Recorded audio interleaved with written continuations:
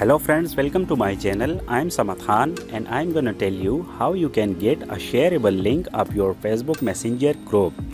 So let's get started. So the first thing you wanna do is always to update your Messenger application, then follow the steps. Now go ahead and open up Messenger app.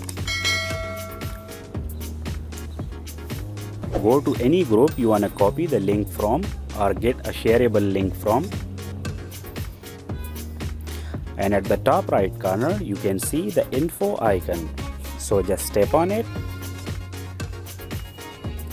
Scroll down a little bit until you see the share link option, so just tap this option.